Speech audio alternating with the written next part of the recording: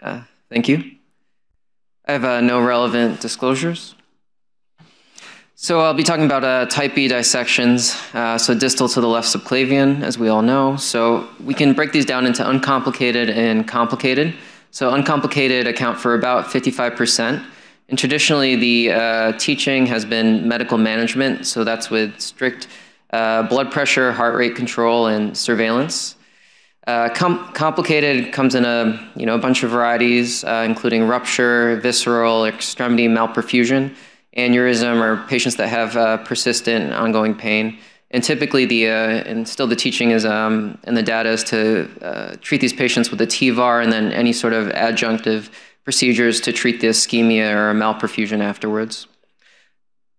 So I think really the kind of interesting area of dissections is the quote-unquote gold standard of these uncomplicated type B dissections is when to treat them, because about 20 to 50% of these patients with uncomplicated type B dissections will go on to have aortic-related complications, including ruptures, aneurysms, and so forth. And so identifying those patients is critical.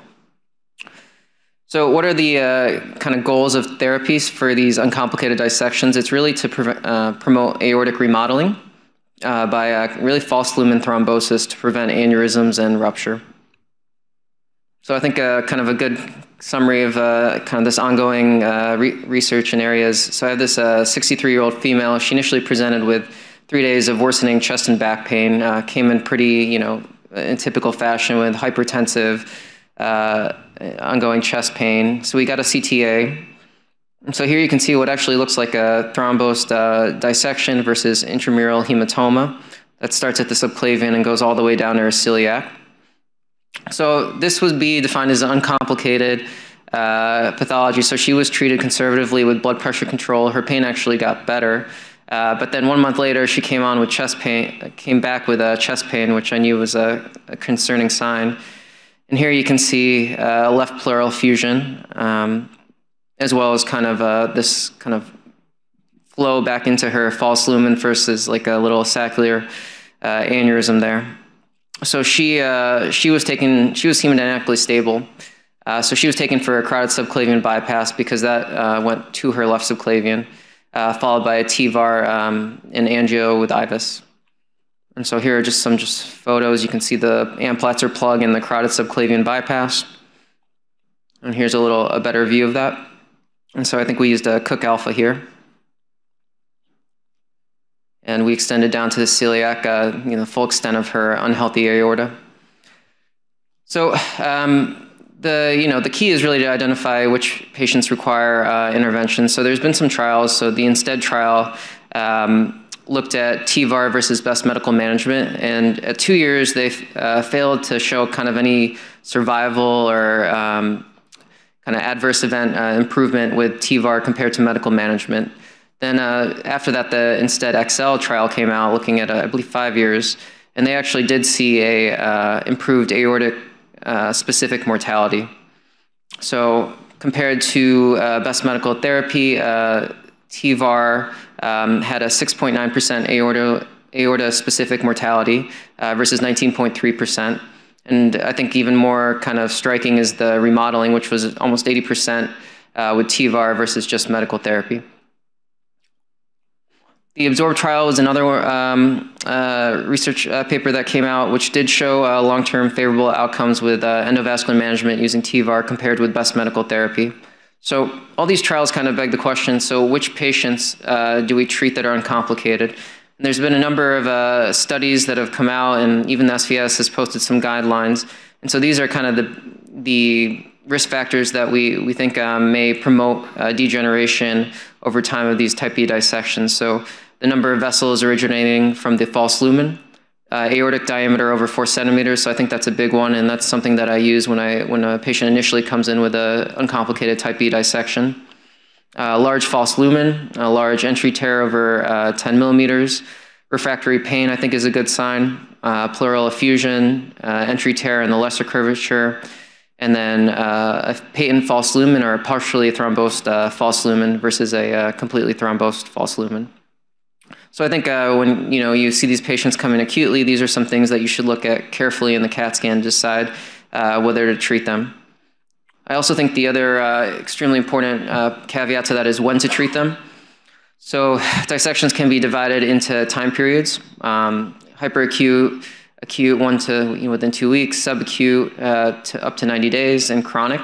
And really, again, this is a fine balance. So patients that come in the acute phase, one of the kind of dreaded complications we worry about with TEVAR is a retrograde dissection with that fresh kind of dissection and tear in the aorta. And so those patients, unless they have some sort of acute complication, really should be managed medically if possible for the first 2 weeks. On the other end of that spectrum, though, is those patients with chronic disease. So their dissection and kind of septum starts to get more rigid, and it may not expand as well. So if you've ever seen these dissections on IVUS, when you first place these stent grafts, in the beginning, it's very mobile flap, and then when you look at it months apart, it's really kind of a fixed flap. So finding that balance is key, and I think right now the subacute period has been shown to be the most promising with the kind of best of both worlds. And of course, we want to treat patients with a good life expectancy, because uncomplicated dissections, we're really talking about years in terms of the survival benefit based on the data we have. Surgical management of aortic dissections, just briefly, as Dr. McKinsey and everyone talked about, these are much more morbid procedures with higher rates of complications, so you really need a good risk candidate. I would say a lot of times now it's reserved for failed endovascular management, so if they have a persistent endoleak after an EVAR or TEVAR, if there's some sort of extremity malperfusion, so in a hybrid approach, so they come in with a type B dissection and you place a TEVAR and the malperfusion to the extremity doesn't improve. Some of us will do a fem-fem bypass. And then obviously chronic dissections with thoracoabdominal aneurysms as well. So this is another case that was a little more involved. So it was a 72-year-old. She actually came in initially about 5-10 years back with a type B dissection. She ultimately got a type A dissection and was treated with a total arch replacement, as well as visceral debranching for kind of a rupture in her aorta. So that was done in the remote past. She was lost to follow-up for about 10 years, and then she came back with intermittent chest pain. So here you can see on your CAT scan the total arch there, and then what was left of her native proximal descending aorta. And then this is where they did the debranching farther down. So here you can see this kind of large kind of saccular aneurysm and ulcer, which was symptomatic. So for this patient, we took her for a TEVAR. So here's her aortogram. And so here we deployed a Cook alpha just basically up to her arch or her arch vessels. And so we actually had a good seal. So she did well for a year, and then a year later after that, she came back with new CTA findings of these horrible looking aneurysms in her visceral segment from the debranching site. So clearly she has some underlying undiagnosed connective tissue disorder, and I think that's kind of, one of the things that we can look forward to kind of research more into these patients, identifying genetic predispositions that may promote these degenerations over time. So she was referred for an open repair, and here's just an angiogram showing that. So in conclusion, I think uncomplicated type B dissections, even though the traditional treatment has been conservative management, up to 50% will degenerate with aortic specific related morbidity and mortality. So I think identifying high-risk features and factors should be considered before deciding to intervene. TEVAR in the subacute setting has been shown to be done safely and can promote favorable aortic remodeling. Thank you.